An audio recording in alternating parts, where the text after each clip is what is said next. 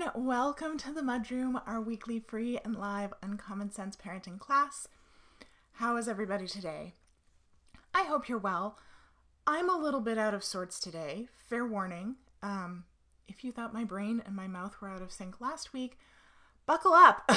I didn't get any sleep last night, like almost none. I have been working my butt off getting our new Parentability web portal ready to go. So I've been pulling some late nights to try and get everything sorted out quickly. And then I'm sure every mother can relate to having difficulty turning your brain off once you actually do get in bed because you just have like all the to-do lists running through your head. So I probably didn't drift off until like 1 a.m. And then at 3, I woke up to my kids screaming and my husband freaking out because there was an alarm going off on my kids' Echo Flex in their bedroom, which made no sense because I definitely didn't set any alarms, but it turns out that my youngest had been playing with it the day before and he set a 12-hour timer at 3 p.m. So that was now ringing at 3 a.m. And we turn the microphone off on their device when they go to sleep so that they can't like mess with it while they should be in bed, or they can't be like asking it questions and stalling. So they were yelling at it to turn off and it wasn't. And I was in that awful state that you go into when you've like just been woken up out of REM sleep and you feel kind of physically sick. But then I was so full of adrenaline that I never got back to sleep. So, yeah, just in case anyone is under the impression that my children must be angels on earth and that we're living in a bed of roses over here, no. We're not perfect, and I am running on energy drinks and coffee, so, let's go. All right, before we get into our topic today, allow me to introduce myself. Hi, I'm Allana Robinson, and I help parents of toddlers, preschoolers, and kindergartners understand why their children misbehave and how to fix it without yelling, shaming, or timeouts. I'm your host here on the MudRoom. I'm also the host of the Parenting Posse Facebook group. If you're not a member yet, please come join us. And I am the creator of the Parentability program, where I help you raise well-behaved kids of your own. So if you're watching, please say hi. Let me know how you're doing today. If you're watching a replay, drop a replay in the comments. And don't forget to like Uncommon Sense Parenting and subscribe so that you never miss a class. Okay, so something that keeps coming up with parents in the posse is that you understand the theory. You get why timeouts and blanket strategies like behavior charts and bribes and punishments don't work. You understand what stress is and how it blocks your child's ability to behave well, and you understand the role that skills play and how their absence makes it impossible for your kids to meet your expectations. You got it. But, the royal but, you just don't have time. You don't have time to be messing with the logical consequence process. You think it has too many steps, figuring out stressors and filling their energy tank, or building skills. You're busy. And all these things sound like they're going to take a whole lot of time and effort. You just want your kids to listen to you and to do it quickly. Is that too much to ask? If they could just do that, then all your problems would be solved, right? So I'm going to ask you to humor me here a little bit. And I'd like you to grab a pen and paper or pull up a notes app on your phone. And I want you to write down a situation where you just needed your kids to listen and they didn't. And if you're comfortable, I'd love for you to share it with me in the comments. Okay? Write down a situation where you told your kids to do something and they didn't do it. They either did the opposite, or they flat out refused, or they whined about how they couldn't do it. Okay, everybody got a scenario? Hey, Jill. Thanks for being here. It doesn't have to be a big, complicated scenario, okay? It can literally be like, I asked them to clear their plate from the table and instead they threw it across the room. That one seems actually be one that comes up in various variations quite frequently. Or, I told them to clean up and instead they laid down on the floor and they cried. It doesn't have to be huge. It doesn't have to be a long story. I just want you to think of a situation that you've actually been in, not a hypothetical situation. Think back to an actual situation where you asked them to do something, you just needed them to listen, and they wouldn't. Now I want you to estimate how much time you spent doing the following. Okay, again, loose estimation. It doesn't have to be, time down to the second. I just want you to think about approximately how much time you feel like you spent on these 3 things. 3 things? 2 things. 2 things.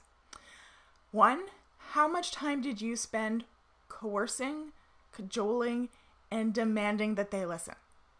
Okay? Just an estimate. Did you spend 5 minutes? Did you spend 10 minutes? 2 minutes? An hour? Make an educated guess. How much time did you spend trying to convince them to listen to you? Okay? This can sound like, I need you to listen. It can sound like reiterating the same expectation over and over and over. It can sound like trying to modify the expectation so that it's slightly more palatable to them. Like, if you clean up, then I'll give you ice cream. Or, if you just clean up the dinosaurs, I'll do everything else. Right? How much time did you spend in that situation that you have in your head, or on paper, or on your phone, doing that? Okay? Educated guess. Second, how much time did you spend enforcing a timeout?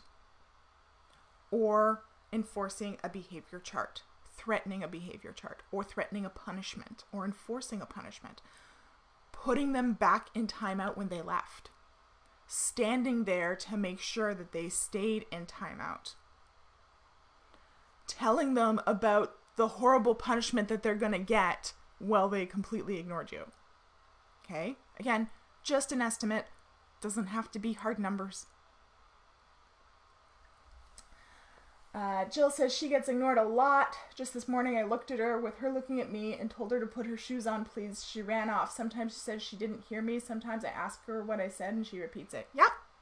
That would be a wonderful example for a scenario where you asked your child to do something and they just didn't listen.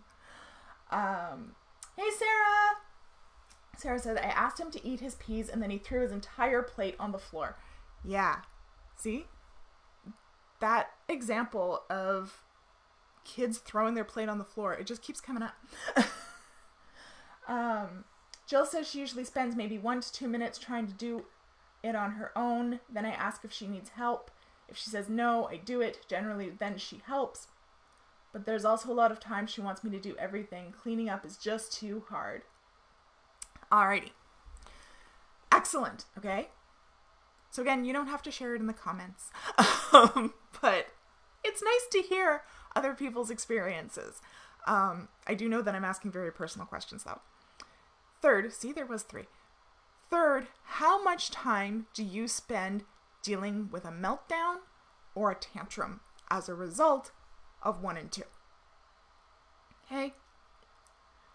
Where they're crying, they're screaming on the floor. A tantrum can also be whining, and I just can't do it. It's too hard, right? Like that, I'd consider a tantrum as well. How much time do you generally spend once you reach the point where they're melting down and freaking out, getting them back to calm?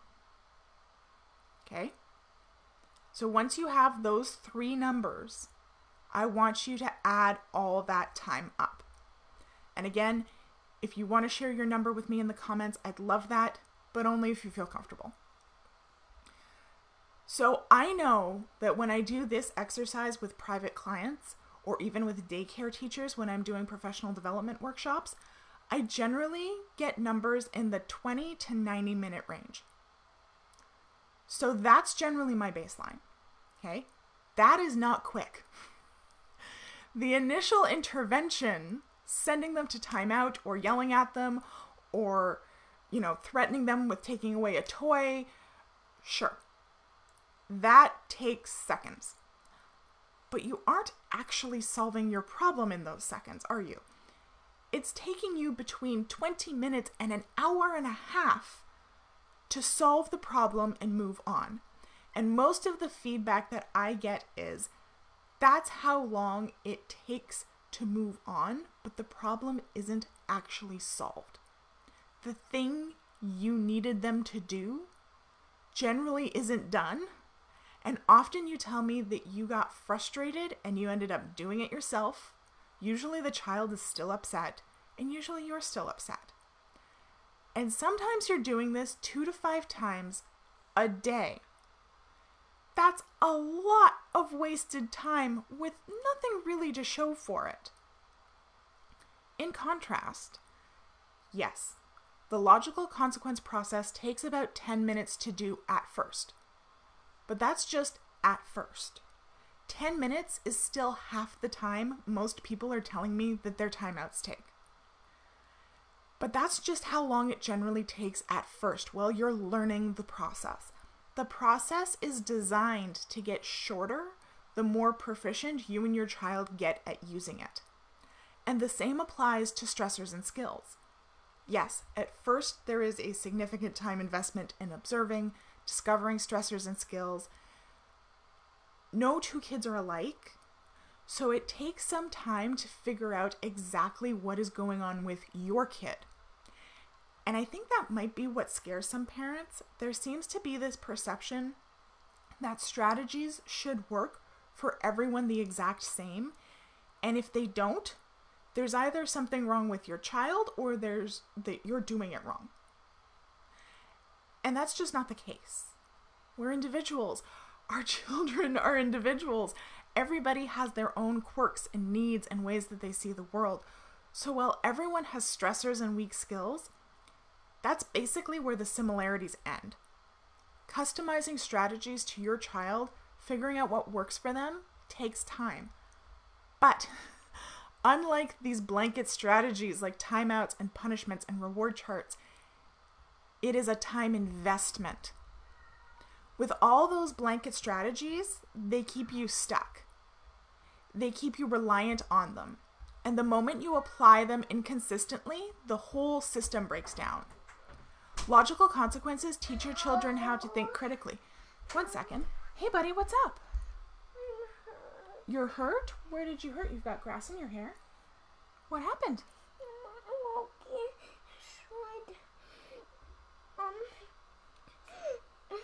We were playing cops and robbers, and the monkey tried to get me to the cell.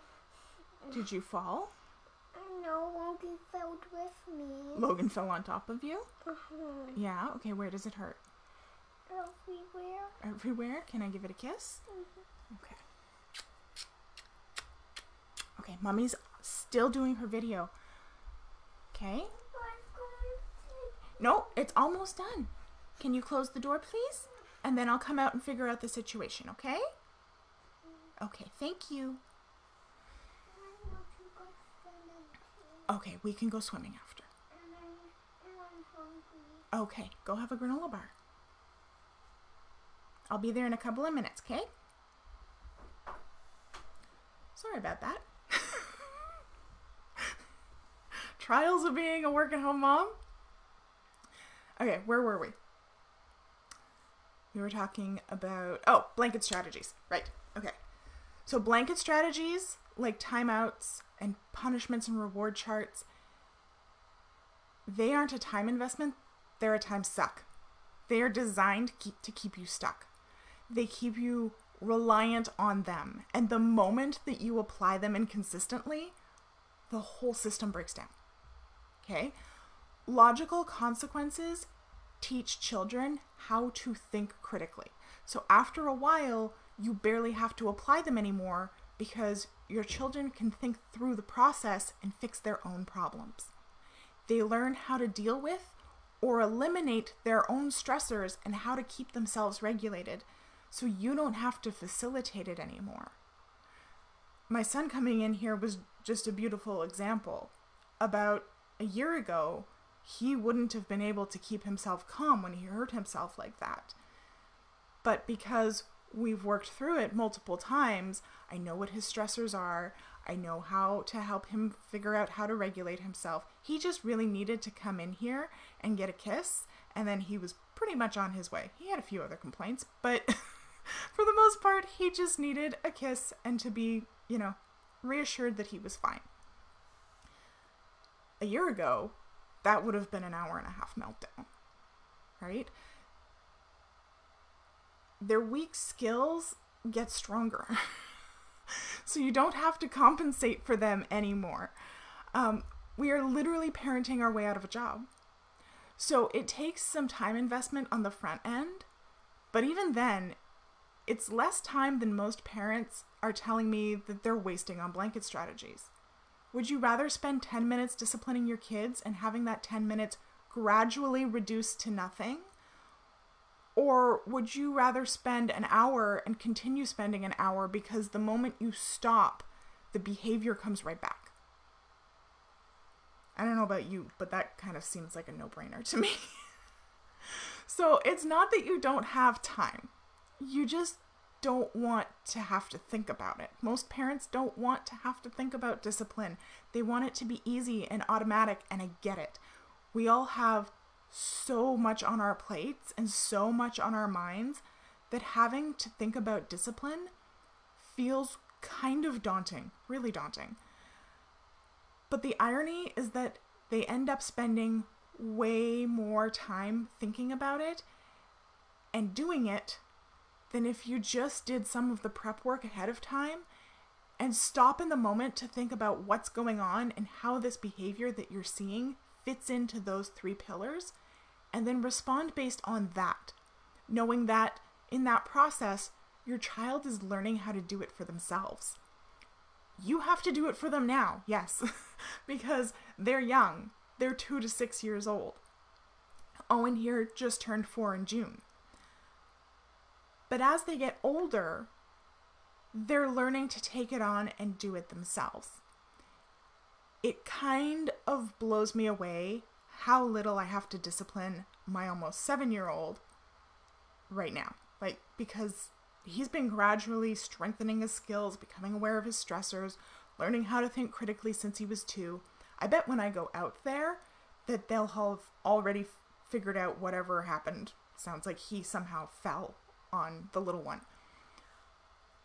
All I really have to do at this point is generally prompt him by using a declarative statement or being like, hey, check yourself.